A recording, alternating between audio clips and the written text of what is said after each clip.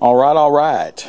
Well, I've got another project here. This is another short one, more of a restoration project, but it's on a one of the little lawn tractor trailers. This one, it's in pretty good shape, but it was the pretty rusted in spots, and the paint's peeling and all that good stuff, and it needed new tires. But I do want to use this one.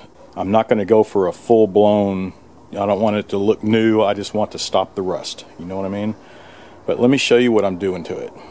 Alright, so it looks kind of big because the tires are so small, but those are just small tires. That's what I took off of it. You can see the difference. This was a 4x8. I forget what these are, 3.5x6 or something like that. Just all I had at the moment with the same axle diameter. But you can see the difference. I mean, it still works, still rolls, just less ground clearance, and over some rocky terrain it will be a little harder to pull. But that's all I had at the moment, so that's what I'm going with. You can see some of the rust here coming through. Same all the way around. In here I've already started to scrape it off. You see how the paint was just peeling, and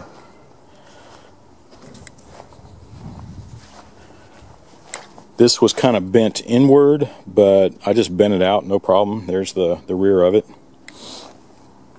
So you can see I'm just scraping it clean. This side, I think it was sitting on its side or something, and so this side's the worst. But I am just scraping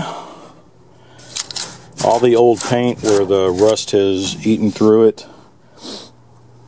And once I finish that, let me show you what I'm using. And I've had pretty good luck with this. So first off, I'm going to use this crud cutter, rust remover, and inhibitor gel. And the reason I want, I've used crud cutter before, and it was more of a porous liquid state.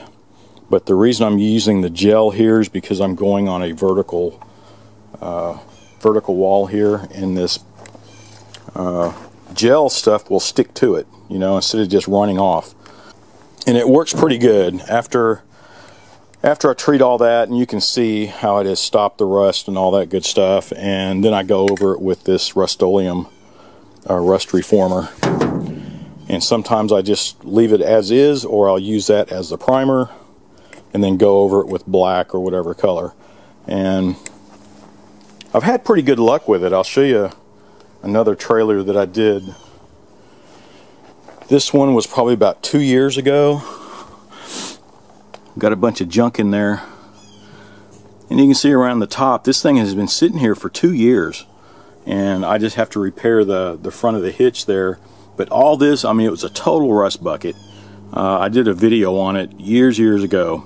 I guess I can include a link to it, somewhere up in here. But you can see the good job it did. I mean, I used all that crud cutter stuff and then went over it with the rust-oleum.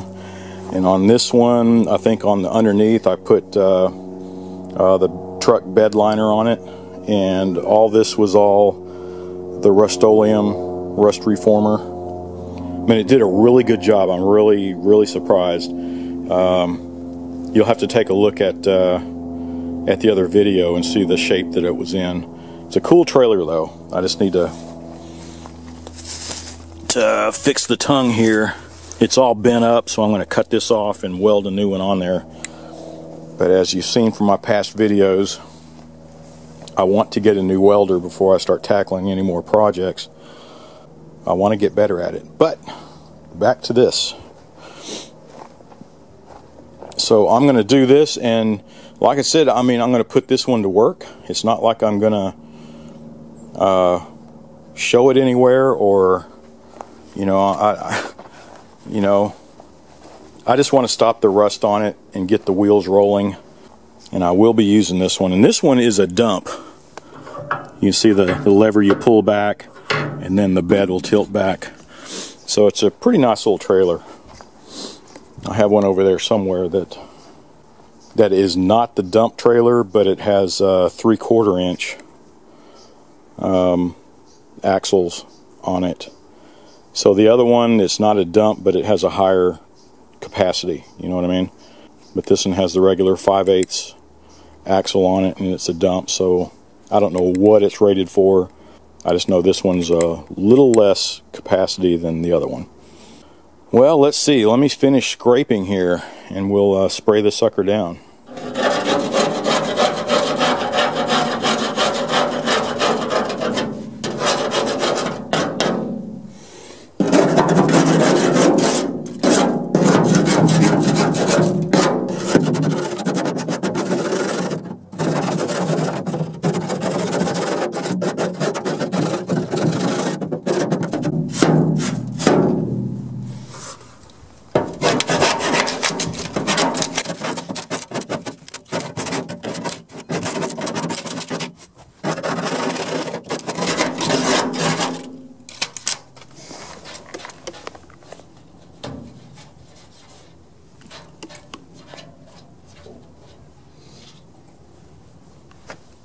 You can see how it's sticking to the side. It's not just running off like other liquids.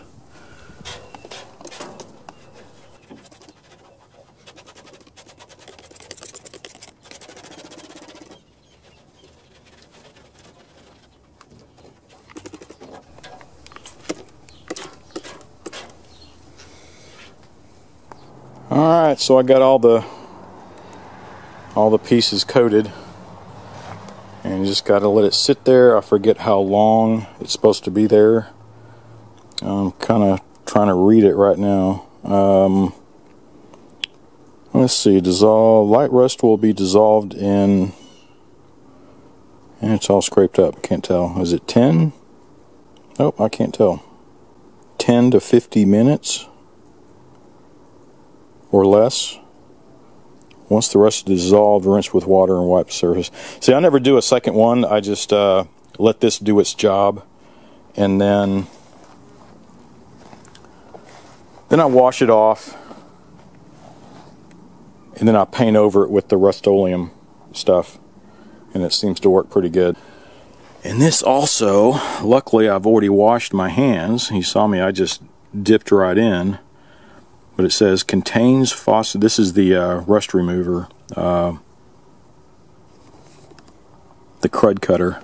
Oh, that's made by Rust-Oleum too. Didn't know that. Contains phosphoric acid, causes eye burns and skin irritations. Avoid breathing vapors, blah blah blah. In case of eye or skin contact, flush immediately with plenty of water for at least 15 minutes. I guess the worst thing is getting in the eye, but yeah, I should have wore gloves, but you know, I've already washed my hands, and my hands aren't falling off. My skin looks fine.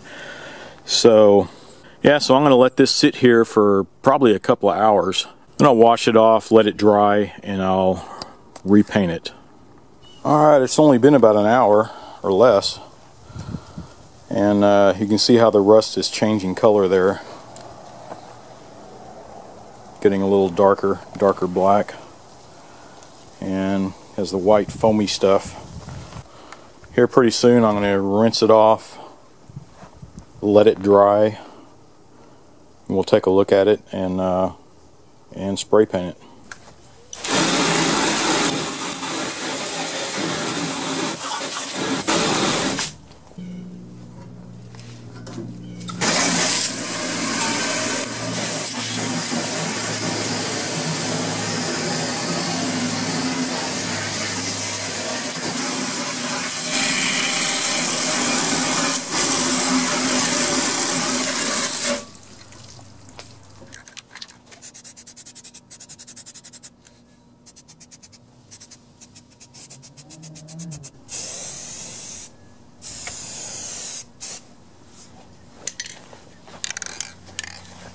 Alright, so there's the rear gate. Finished it off, and I put the rust reformer, a light coat on it all the way around. It dries really quick, so it converts the rust and acts as a primer also. And then I just follow it up with the satin regular Rust-oleum satin black.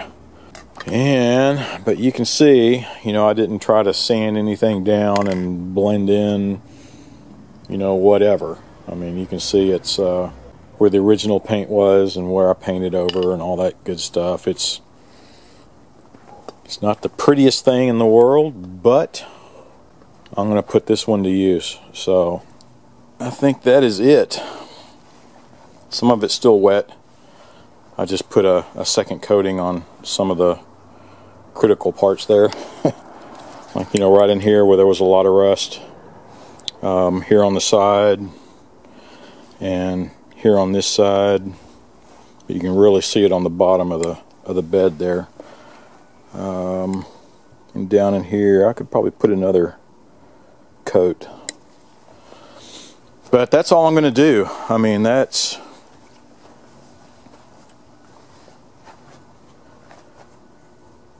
not really, I mean, it looks better, but my my whole point was just to stop it from rusting. And but it does look a little better. So that's about it. I guess time will tell. We'll see how it looks, you know, how long this will last. I found that just painting it without any rust treatment on it, you'll be painting it again really soon. But hopefully this one will last as long as this one did. Like I said, that was from 2 years ago, and it's still holding up really, really well. So so that's it. I'll probably end up getting the bigger tires. I mean, it rolls along with those little bitty ones, but you give up a lot of ground clearance, so to speak. But that is it for this video. I just did a quick touch-up on a trailer. The main thing is putting a good rust treatment before the final coat of paint, and it'll last a long time. But that's it. I've got a bunch of other little projects like this. Some restoration, some just, you know, rust preventative stuff like that. But give it a shot. If you got an old trailer that's really rusted out, just a lot of surface rust, give it a try and see how long that'll last you. But that's about it. It's as usual. Thanks for watching. Be sure to subscribe and watch for my next video.